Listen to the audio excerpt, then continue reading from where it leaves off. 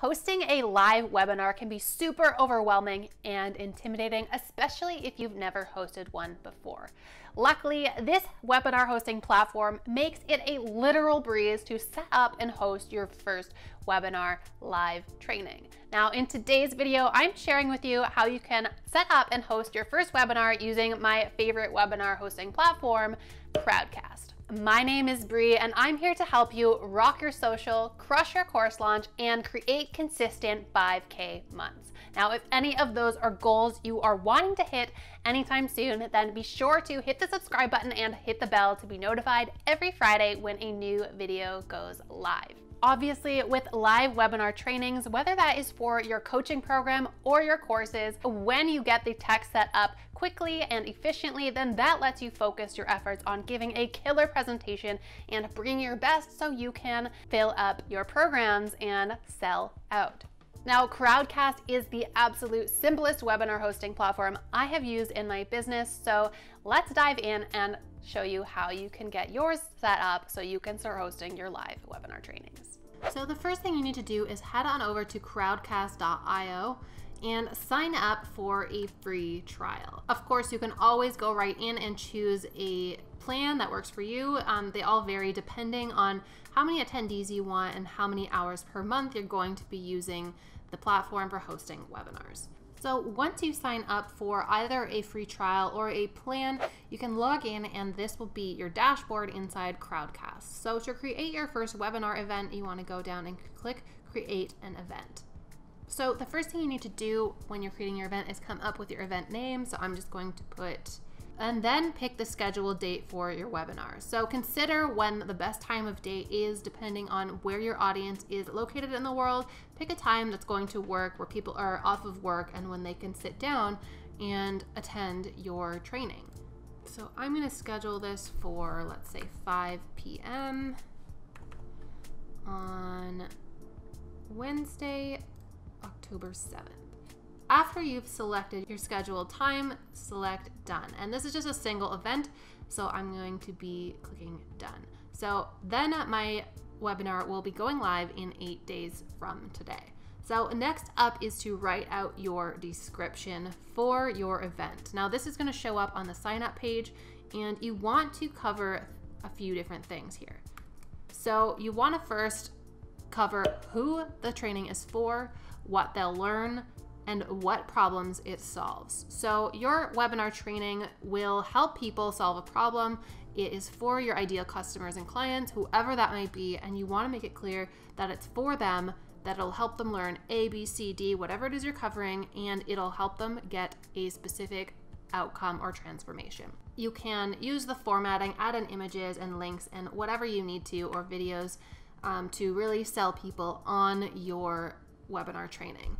Once you've written your description, we're going to scroll down, and next is to select the visibility. So if this is going to be public or unlisted. Since this is going to be public for me, I'm going to keep it as public, but you can also have it unlisted if you only want this to show up for specific people that you've invited. But otherwise, people will still need to sign up in order to attend, so you don't have to worry about random people finding your webinar. After that, access. So is this for anyone? Do you need a payment, a password? Now this is going to be for anyone because it's going to be a free webinar for me, but it also lets you host paid webinars. So if you want to do a paid webinar training, you can click here and set it to paid. So that way only people who sign up and pay for the event can attend the training. But if you do want to set it to payment only access, then you're going to have to integrate your Stripe account, and you do that from the settings page within Crowdcast. So you go over here and scroll down to settings, and then it'll walk you through the process of setting up your integration with Stripe. But again, if you want to host a free webinar, make sure access is set to anyone. Now there's also some extras in here. You can go down to cover and upload a cover photo, add a video trailer, whatever you need to help promote and sell people on the training, you can add that in. So let's just upload one. Here's one from an old webinar that I did. Let's drag and drop that in there, and then there. Now I will have this image on my sign up page for my event. Now let's save that. And the next tab is the registration tab. So this, you can customize this to collect more information from people signing up for your training. So by default, this should ask for their email. If you want to add in, say, their location or a phone number or anything else in here, you can add it in under registration. Multi-streams allows you to also stream it to YouTube, and under advanced, there are just some additional things you can set. So you can change the URL if you want to simplify this and make it something like just YouTube test.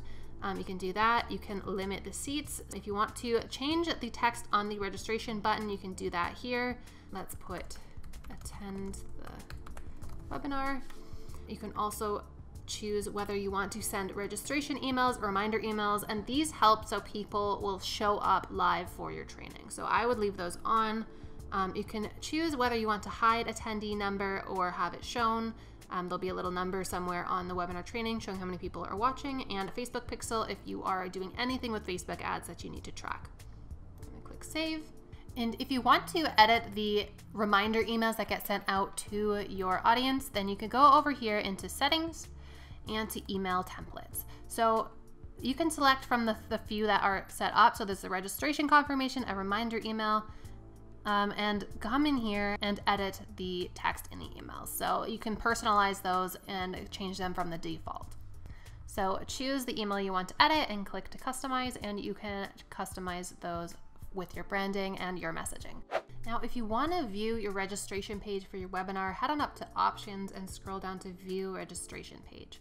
And then this is what this looks like. So again, you can go back and change your settings for what your description is going to be, what data is shared, and change the button. So, but once somebody signs up and they click attend the webinar, then it will collect their email address once you have that set up, and then they'll be taken to the webinar page. So this is the back end of your webinar training, and you can set things up here for your upcoming webinar.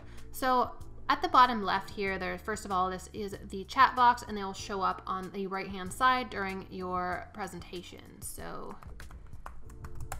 once you say that, it pops up there, and you can use for you as well as any of your attendees can chat and leave messages there during the presentation. But also, there's lots of little tools down here you can use, such as your call to action, which is great if you are selling something at the end of your webinar. So you can choose what you want the button to say and the URL for it. So if you are selling a course afterwards, you want to put your URL for your sales page for your course in there. So once you get to that part of your presentation, when you are pitching your course, then you can set this to live. You can set the button to show up, and then only then will people on your training be able to go and purchase the course. So I'm going to put it in my coaching page, and you can save that. And right now it is set to hide. So when I'm presenting, I am going to go in here, go to my call to action, and then click it, toggle it to show. So then that will show up once I am ready to open up my cart and allow people to enroll. And then the button, you can see, will just show up right underneath the presentation. There's also the Ask a Question tab, which you can direct your attendees to put in questions in here during the presentation. Now, the best way to do this is to let them know about that at the beginning of the presentation, tell them to type in any of their questions in the Ask a Question box, and then you can go over these and answer these questions at the end in a short, usually 15-minute Q&A at the end of the presentation. The next tool is the polls button. So if you want to get some feedback from your audience, if you want to know anything about them, you can set up polls so that they can answer. So again, you can add the question and have it set and save it and have it either set to visible or hidden. So if you want this to pop up at a certain point in your presentation, you can come in here and toggle it to visible. There's also an analytics tab here, which you can use to look at your attendee data after the presentation is done. And also the people tab, which will show who has signed up and who is viewing the presentation. Come back here, check out everything, get familiarized with all of the tools that are at your disposal. But once you get to the day of the webinar, you want to show up a bit early and prepare to go live so you're ready to go right on that time. So this is set to go live on Wednesday, October 7th at 5 p.m. So I might log in 4:30 and just make sure everything's working, ready to go, and I'm prepared to start my presentation. But once I do that, I want to go down here to prepare to go live. And I want to enter the green room with webcam to go live in the browser with my webcam and mic, and make sure everything is set up and ready to go when I do go live. And there we go. So this, you can see that my video is working and my mic is working. It is showing as I speak, and that's all good. You can also change if you have different microphones that you want to switch to, or cameras as well. So I'm going to save because everything is working fine. So now I'm in the green room. I'm preparing to go live. So you can see at the top here, there are all these buttons I can use. So I can toggle my mic if I want to mute myself, toggle my video if I don't want to show up just yet, whether you want HD or not, or if you want to change your settings for your camera and mic. And then here is the share screen button. So I'm going to click on share screen. So I want to share my slides. So I have my slides open up in another tab. So I'm going to go over here to Chrome tab, and I have my 10K Instagram Blueprint webinar slides here. So I'm going to select that and hit share. So now it is sharing my slides. It's sharing. So it is showing that tab. So you can see here, there's the blue box. That is what is showing up on my presentation. So once I start live, I'm gonna get on and introduce myself, say hello to my attendees, and then I'm gonna share my screen and then go through my slide. You can always toggle back here to your back end. So when you need to add your call to action or set up a poll and make those come up, and check the chat as well. And you can see that now I am sharing my screen, and whenever I go here and change through the tabs, it will change in my presentation as well. If you also want to have your head in the bottom corner, I can just go down here and turn my camera and my mic back on, and then I am ready to go. So once you're happy with things, everything's ready to go, you can either exit green room if you're not ready to start, or when you are, hit go live. And once you click that, you're gonna go live, and you wanna click that at the time of your webinar start, and then you go and do your presentation.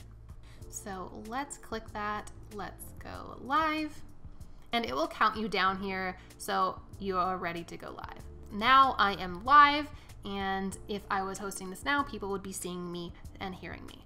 So once you're finished, you can go to end the broadcast when you are finished your presentation and you stop. And the good thing about Crowdcast is that it creates a recording of your presentation automatically, and you can share that with anybody that you want. But now my replay has been generated, and it lives at the same link as I set up for this event. So I can go and share that with my audience. And that is about it. That's how you host your live webinars with Crowdcast, and it's super simple, it's super easy, and definitely way less overwhelming than a lot of the other options out there. So if you want to keep things simple and clean and easy, then I highly suggest trying out Crowdcast for your next webinar. Now, launching an online course is a lot of work because there are a lot of moving pieces and things you need to set up if you want to have a successful launch. But if you have been thinking about creating a course, or you've started and it's been months and months of creating it and you're still nowhere near being done, I can help. Click the link in the description below to grab my free 90-day course launch blueprint, which will walk you through the entire process of coming up with a killer course idea, creating it, selling it, and scaling that so you can create consistent monthly income in your business. Now, this guide will take out all the guesswork and walk you through every step that you need to take for a successful course launch. Again, you can grab that at the link in the description below. If you want to take things a step further than that, I also offer one-on-one course launch coaching, which you can also check out at the link in the description below. And as always, thank you so much for watching. And if you enjoyed this video, please hit the like button, hit subscribe, and share it with a friend who could also benefit. Also, if you are ready to take your course business to the next level, check out these videos next.